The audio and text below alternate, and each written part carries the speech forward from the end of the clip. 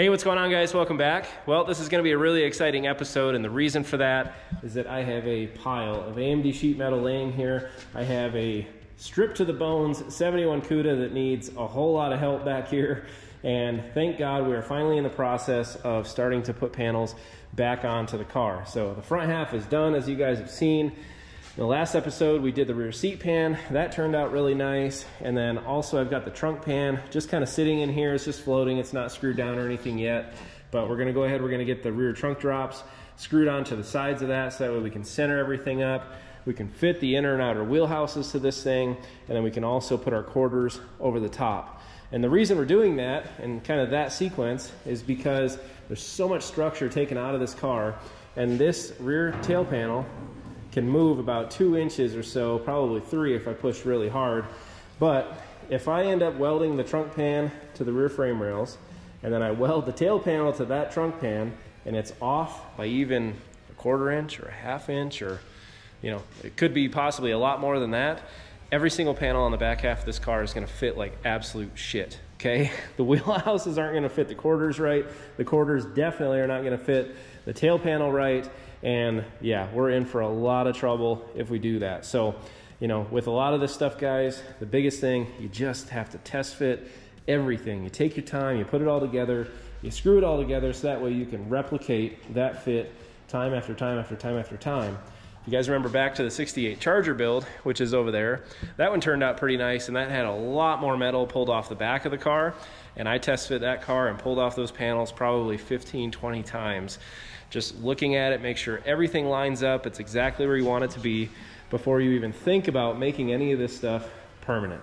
So without further ado, I'm gonna go ahead, I'm gonna grab my impact, I'm gonna grab a handful of screws, and we're going to get all of these panels fit up onto the car.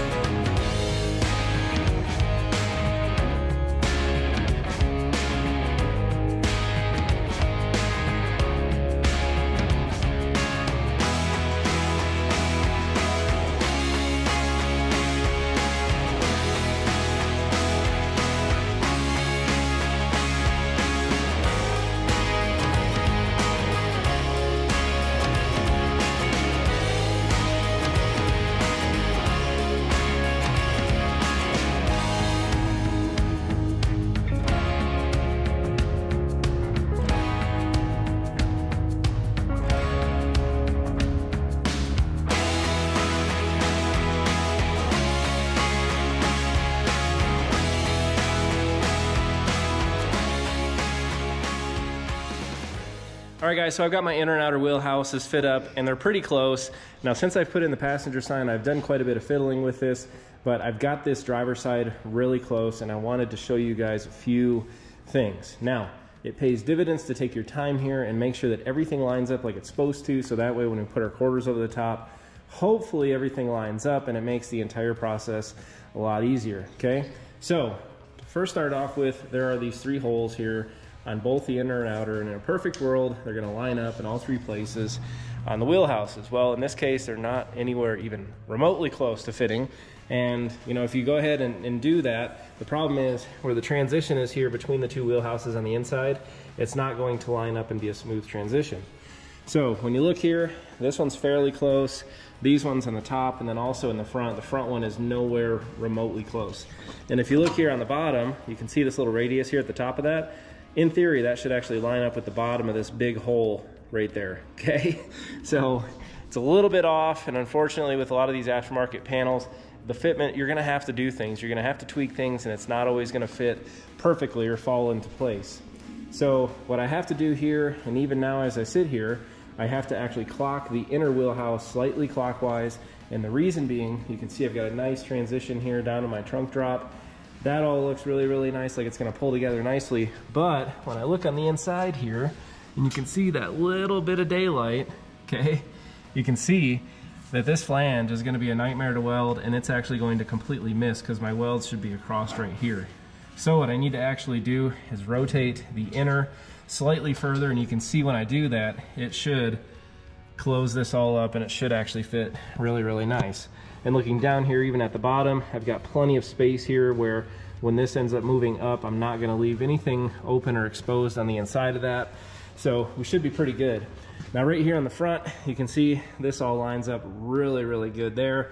So when I had the outer pretty much where I wanted it, I started clecoing it into place. Okay, so this is like a, I want to say it's a 3/16 or a 1/8 inch hole. Yeah, it is an 1/8 inch hole, and clecoed this into place into some key spots to make sure that this goes exactly back to where I have it right now, and we can replicate that every time.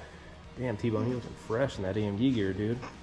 So now that I've done that, I'm gonna pull the whole thing back out again, clock the inner wheelhouse, and yeah, I might even just be able to sneak away with just going like a half a hole and closing that hole up a little bit, and it should bring that nicely together. Now, this passenger side, I haven't touched it since I fitted up in here, and I want to show you guys just still how much we need to mess with this. Now, it would be an absolute disaster to weld this in exactly where we have it here. Okay, the bottom lined up pretty close. Okay, when you look at it from the top down, pretty close there. It still needs to go in a little bit, but you can see that this flange starts to sag down here, monster gap on the bottom side of that, and then you can see these holes here are supposed to be down here on this black section here. So what I'm gonna do, take the jack, lift that up. You can see I've got pretty good transition line here, but we'll unclamp that, we'll lift that up, screw it into place, cleco it where we need to, and then the same thing down here. But you can see that that wheelhouse is actually pretty close to fitting on that flange, and all the way around it looks pretty close, pretty nice all the way around. So little minor tweaks, little minor adjustments, but it all makes a massive, massive difference. And again, I want to get this right, get it as close to where it needs to be, so that way when we put the quarters on, it should be hopefully pretty easy. So let's make these adjustments, let's get these quarters on, and let's see how close we got the fitment right.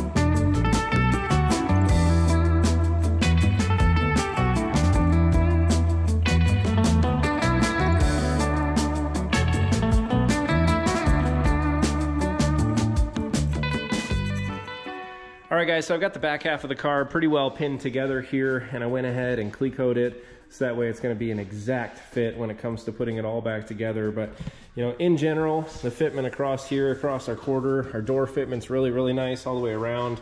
I've got really, really tight gaps on the inside here where the quarters meet the wheelhouses. That was a big problem on the Charger that took a long time to to get right. Now, on the back half of the car here, or the back corners of the car, on the Charger we had the valance corners, which are a real pain in the ass to get lined up. On this car we've got these taillight corners, the tail panel corners. Now, never really seen a good video of somebody installing these, and they're gonna be a little bit tricky to weld in a little bit later, but basically there's a left and a right side. They're gonna go ahead and they're gonna fit around the radius here of the corner of the tail panel. They fit on the inside of our quarter panel, and then also they kind of fit this radius here along the side. And you've got to kind of pull those in nice and tight, and they're gonna line up here on the corners just like that. So we've got those in on both sides. Really adds a lot of strength here, adds a ton of strength to our tail panel. Everything along of our edges also lines up really nice.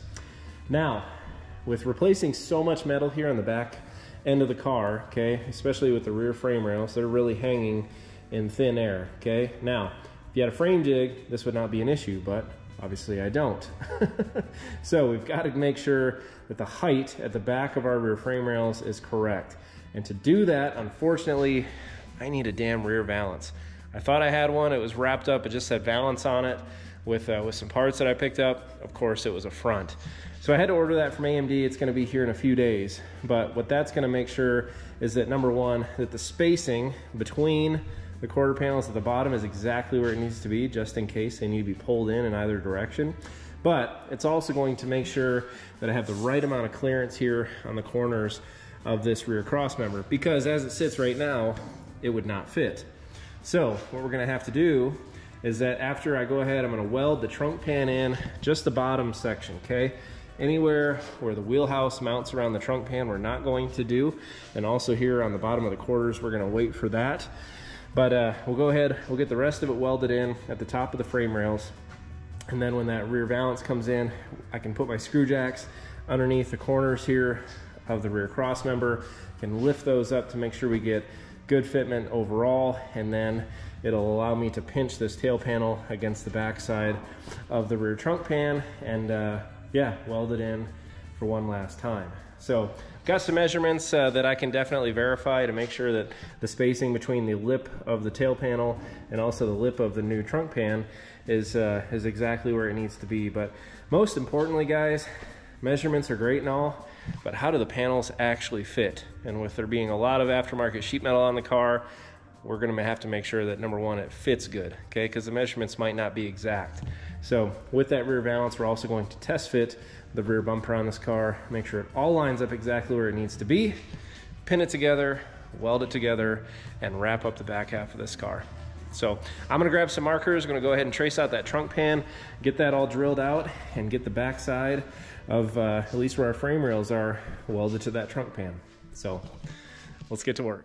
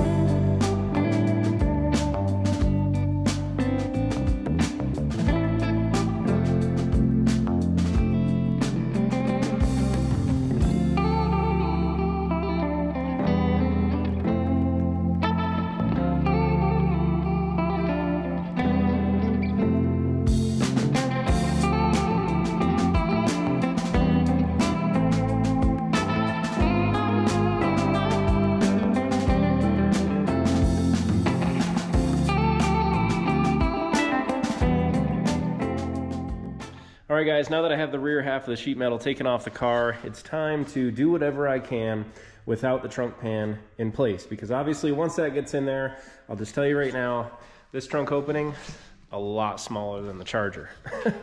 I don't think my big ass is going to be getting in that trunk pan and doing a ton of welding in there, so now is the time to go ahead and start addressing some of this surface rust. Unfortunately, I couldn't get my blaster lined up to get over here and knock all this out for me, so we're going to do what we can right now with a wire wheel. We're going to use some Por 15 metal prep, acid etch, neutralize, and go ahead and coat the inside of this with zinc phosphate, so that way we can just Por 15 this entire thing and not ever worry about rust again. So I'll just show you guys, I've actually gone ahead, I've already done the driver's side with the wire wheel to kind of show you how good this cleans up. Now, you know, when you first take a look at this, you can see a lot of it. Scale, okay, we've got some rust issues in the typical places, okay, down here where all that rainwater collects in there, but nothing super crazy. It gets a little crazy in the rockers there. But I've gone ahead and wire wheeled the inside of this side, and you can really see it knocks off that surface rust super easy. I think I spent maybe 10 minutes max wire wheeling kind of the first half of this. It turned out really nice, you guys, and it's pretty smooth there also. So looking at this side, again, you can see world of difference. All I'm using here, Milwaukee grinder, Harbor Freight Special 3-inch, call these face pokers, but you know what I'm talking about, the wire wheel there.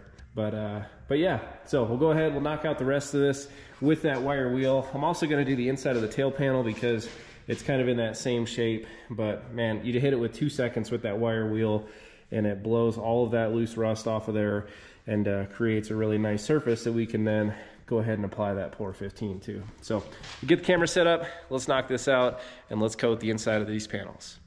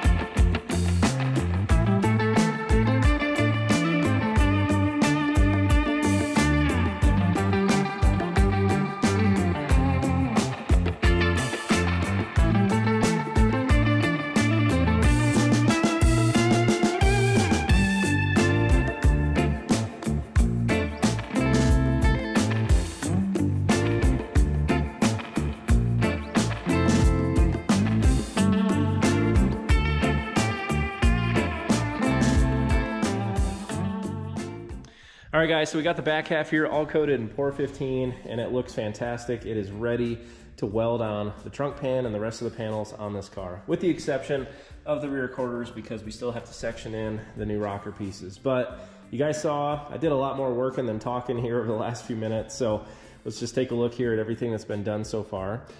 First off, went ahead, wire wheeled everything, and then I used the proper Pour 15 prep process, which many of you have pointed out that I've never done correctly. So it was new for me too, but it starts off, you degrease the panels first, and then you use their acid etch. And be sure to get that all cleaned up, because as you can see, it will leave a residue on the overspray that you have, or really anywhere that it's at. So we're gonna clean that up here later. But yeah, did all that. The panel's actually really cleaned up nicely. I washed all that up with water. Then I went in, punched out all of my holes here, put these all of our welding surfaces here in weld through primer, so those are ready to go. And then I applied the Pour 15. Now, this does not need a top coat. Anytime that you're gonna put on the Pour 15 and you're gonna have any sort of UV exposure or direct sunlight on those panels, okay, you need to make sure that you put on the Pour 15 top coat as well with that. But yeah, use tape on my lines here, got a little bit of bleed over, but nothing that we can't burn through with the welder, okay? And then, yeah, put the Pour 15 on, and it looks really, really nice. You guys can see here on the inside, it looks brand new, beautiful, nice and shiny. So, where do we go from here? Well, the next thing to do, guys, is to start prepping out our trunk pan. We've got our wheelhouses and also the rear quarters that'll go on last, obviously. But everything is pretty much ready to go. And what I think I'm going to do is make you guys wait for the next video to see those pieces of metal go on. So don't want to drag this out, don't want to make it too long, and just wanted to show you guys, you know, the process for prepping the panels, getting them fit up, and then also getting everything ready to weld on and to finish up the back half of this car. So if you haven't done so yet, guys, hit that subscribe button. I have some gigantic news on this build that here in the next week or so, I am going to do a live stream when I have a few things arrive that are really going to accelerate and change the face of this entire car. And I could not be more excited to share it with you guys. So if you can't tell, I'm pretty stoked about it. So take care, guys. I'll see you again real soon.